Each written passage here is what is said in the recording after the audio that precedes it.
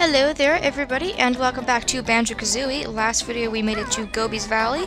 We got a couple tombs opened up and we got some jiggies and lots of notes, so hopefully we can continue on a good note in this video, collect some more stuff. So I've went into a couple pyramids. I'm just going to keep continuing onwards.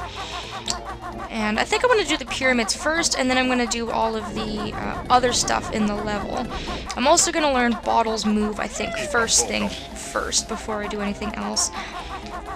He's kind of sort of cleverly hidden. He's just on the very, very corner of the world, kind of tucked away over here. So let's speak to him and learn our last move of the game. These are the running shoes. Beaky wears them on her scrawny feet to make her run really fast for a limited time. Well played, Banjo. You've now learned all the moves in the game.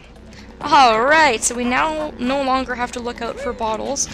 We can just enjoy the levels that we're going into for their full glory. And if you're playing on the Xbox, you get a 15 gamer score achievement for learning all his moves as well. So the reason I wanted to learn his move is because you actually need to learn it to get into this pyramid. It's a very, very, very tall pyramid, and it's really, really difficult to get into. Actually impossible to get into unless you have the running shoes. So there's a pair of running shoes right here. Let's pick these up, get the super hyperspeed music, and then let's start to climb this big pyramid.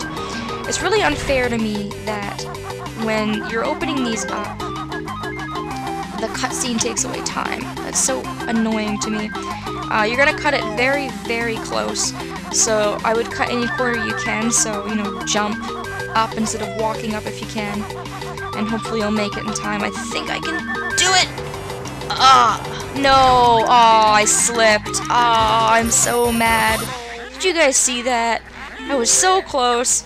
I went in there and then I fell. So mad. Alright, well I'll have to do that over again. But that's pretty normal to only make it with about 1 or 2 seconds. I've seen people make it with like 3 or 4, but it's perfectly normal to only make it with about a second left, so I'm just gonna try that again and hopefully be a little better with my jumping this time. It's really difficult to jump in these shoes as well because you jump really, really far, which is definitely a good thing, but in that case I totally over-jumped my jump. I'm not worrying about the notes, I'll get them later. Because time is definitely of the essence here, so. And made it this time, there we go. Again, with, you know, 1 second to spare, so. Pick up that Mumbo token when you get here because that's the only opportunity to grab it. Because as soon as you grab the Jiggy, down here all the water's going to drain. It drains automatically, and you'll miss out on that Mumbo token forever. And you'll never be able to get it. But like I said, you'll have Mumbo tokens left over at the end of the game, so if you didn't realize that and you missed it, then, you know, no sweat. It's not a big deal, and Mumbo tokens don't count towards any sort of achievements or anything like that, so. Now that we have the water, it can cool off the hot sand, and we can actually walk down there, or swim, rather. There's going to be a couple things for us to collect down there. Some notes and a Jinjo and things like that, so. That pyramid is all done with, but I do need to go back and collect those notes that I missed. This level, I find, is also really, really sporadic when it comes to notes.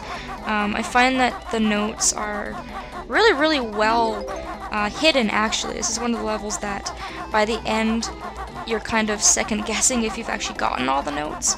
Or at least, you know, that's just my opinion. But as long as you're careful, you're not going to miss any. I guess next, I will try and actually collect some more notes, and I'll do one more thing with the running shoes. Even though I said just a couple minutes ago I wanted to go into all the pyramids first. I want to get these notes. And then I want to introduce us to another character, because, you know, every single level has characters, so. I'm going to go ahead and take off my rubber boots, and there's just a big empty platform with a hand.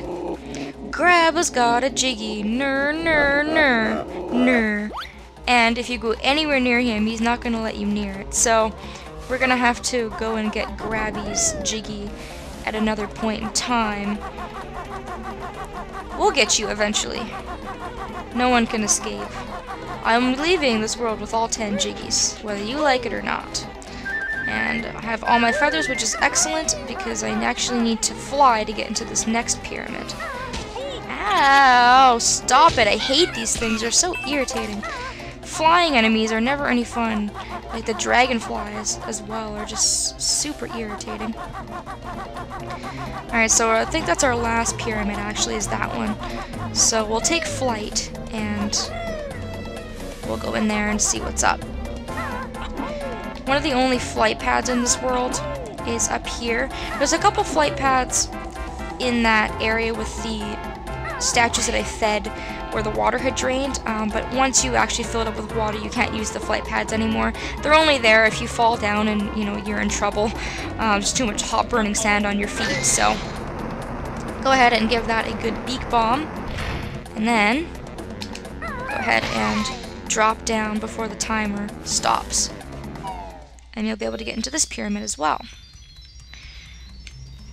So let's go ahead and get some more notes. We've almost got 100. I think that's all there is on these sides, is just notes. But make sure to collect them all before you go. Because each of these pyramid doors usually close once you leave them, and you have to go through the trouble of reopening them, which is never any fun, so... Oh, it's a snake charmer, it looks like. Hello, my friend, I am Ruby. Can I be of some help, no? We're looking for treasure, pipe boy. Very good. I see some up there. It's yours if you can get it, yes? Alright, well, I guess I'll make an offering to you, and hopefully you can help me get this Jiggy. So you gotta do here is you either have to... I mean, it's easier just to use the eggs to crap in the basket. I've never actually been able to use it using Kazooie's mouth, but if you put enough eggs into this basket, the snake will be charmed by Ruby, and you can actually hop on his head and get the piece of treasure, so... There we go. He's gonna go ahead and he's gonna play a song. The snake is gonna lift us up here. We can grab the Jiggy, and that's a fairly simple pyramid to go into and a fairly easy Jiggy to get, so... We are all done in here. Thank you very much, Mr. Snake Charmer. I will leave you and your snake to your snake charming business, and I will be on my way now. And if I take a look at the level, I do believe that is all of the pyramids. So now that we've taken care of all that stuff, we can take care of everything else that's on the outside of the level. I think it's probably a good idea to take flight, because the sand is too dangerous. There's a lot of stuff that you can do in this level with flying as well, so... I'm going to go ahead and I'm going to do that now. I have a full stock of feathers. You do need a lot of feathers for this world, so make sure you've got some feathers, and let's take flight. We need to go through all these rings. So let's start by doing that. If I can get through it, there we go. Summon all the hidden rings of the ancients to beat the witch. Oh, that's nice. So I've been collecting all these Jiggies for nothing is what you're telling me. All I have to do is fly through a couple of rings, and you guys will just like give me some sort of secret awesome power to defeat her. That seems totally legit, Mr. Statue. I think there's 5 of them in total, and what's really good about this is they're all really, really close by. They only really stay by this big statue in the middle. They don't really spread out throughout the entire level, so I kind of like that. It makes it really easy, in case you run out of feathers or something. I think that's the last guy, and he's over there. Beak bombed him, it's a little faster. There we go. And... can I fly through you? Yes! Ha ha ha! Only joking, mortal, we can only give you this. Oh, thanks. Well, I guess you're aiding me on my actual quest to actually collect Jiggies. I'm glad these nearly 60 Jiggies I've collected are not, you know, all for naught. How mad would you be if you went around collecting Jiggies and then all you actually had to do is just fly through a bunch of rings? I'd be pretty mad myself, honestly. I would not be a happy camper. I guess I'll go and I will try and attempt to grab that very, very, very dangerous honeycomb piece. I need to get to a good level to do that, though. It's right in a cactus, and if you manage to hit the little needles, you'll actually be knocked out of the air. So, there we go. Oh god, hand. Oof. I need to go over here. There's a camel in this level. Another animal in this level. It's mostly been people. I guess the snake, but really. And a tree. It's too hot for Gobi. I need some shade. Please help me. Oh, okay. Hey, this is your valley, apparently.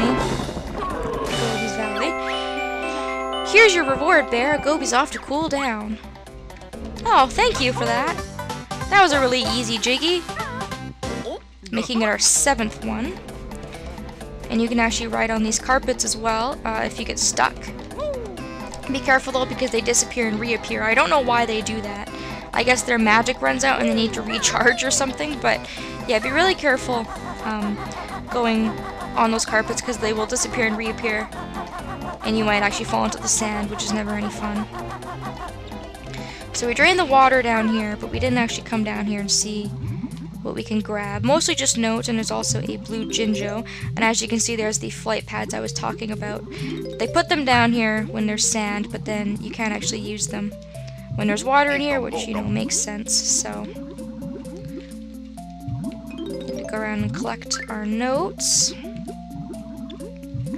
And I think the blue one is actually our last Jinjo, from what I remember. So once we get him, we can get another Jiggy. There we go. Awesome. So there's our 8th Jiggy. I want to make sure I have all the notes before I go back up to the surface, although I am starting to run a little low on air. I think that's it though. So we've got 2 more Jiggies to find. And I know where to get both of them, so 12 minutes in, I actually should be able to finish up this world in this video. So, let's go find Gobi. Gobi. However you want to pronounce it. He went to go find some shade. And if the camera would cooperate with me, we need to go find Trunker, you know, that tree that was begging for water because he was so thirsty. Well, I guess, you know, a good place for some shade is under a tree, so let's go and let's talk to these two. Oh, this tree looks a bit thirsty, but I need all my water for myself. Oh, don't be greedy. Come on. Give him some water. There you go. Ah, lovely water. Trunker feels great. Well, I'm glad you feel great. You can grow nice and tall. I do feel kind of bad for Gobi, though. Poor guy. He probably spent so long collecting all that water, too, and I just took it away from him. But I need a Jiggy. His water was standing in the way of my quest, so a little bit of animal abuse here and there never hurts. And the last Jiggy, if we remember, is from that hand called Grabber, who has been holding on to that Jiggy ever so tightly and just will not let go of it. So we need to go and we need to grab that from him. He's over there taunting us. So for this, if you remember, if we get too close, he disappears. So we need to be lightning fast and just grab it from him without him even being able to, you know, blink his eye. So let's grab these running shoes and let's go and do that. Because I need to get my last remaining Jiggy, and you have it. And I just got it from you. No, I've had that 1,000 years. Well done, mortal. Oh, he's so upset, but at the same time, he was pretty nice about it. So there we go. That is our 10th Jiggy. Well, 10 Jiggies for the world have been collected. However, we're still missing some notes. We're doing this world in a bit of a backwards order. I usually have all the notes before I get all the Jiggies, but we don't really have that many more notes to collect. So we'll get our last couple of notes. We'll get a honeycomb piece along the way, and then we will get the heck out of here. And that's another world done and completed. Like I said, this world, and really all the worlds, even though they're getting longer and longer, they seem to just be going by so quickly. So go ahead and grab these boots, And let's grab these notes here, along with that Mumbo token, because we need to start replenishing our Mumbo token supply. I'm running a little bit low, and hopefully there's going to be some more transformations, so. We're missing 5 more notes. In order to get them, we have to fly. So let's quickly go up to our flight pad. I'm not going to bother with that extra life, I don't think. You can actually use the carpet as well, but I might as well just use the flight pad while I'm here. Gobi somehow managed to get himself up in this little secluded area. I guess he's trying to hide from us because, you know, we are pretty mean. So let's get these final notes. And if we stomp on his hump one more time, he'll spit us out a honeycomb piece. Bah, that's it! I'm leaving this desert to find some peace and quiet. Alright, sorry, but you really had a lot of goodies. You had a jigsaw piece, you helped me get another jiggy, and then you gave me a honeycomb piece, so, you know, had to be done, man. That's it for this world. We are completely 100% done. I'm just waiting for my carpet to come back. I'm going to catch myself a little ride. I'm going to exit the world, and then we can move on to the next world in the next video. So, hope you guys enjoyed the desert-filled goodness. We got out of here with relatively good time, relative ease, and hopefully some of you enjoyed this world a little bit more than I do. So, goodbye Trunker, goodbye Gobi, goodbye King Sandy Butt, I think your name was, and all the other not so memorable characters in the level. Hopefully you guys enjoyed, and hopefully you will join me next time as we dive into more Banjo-Kazooie, so see you next time.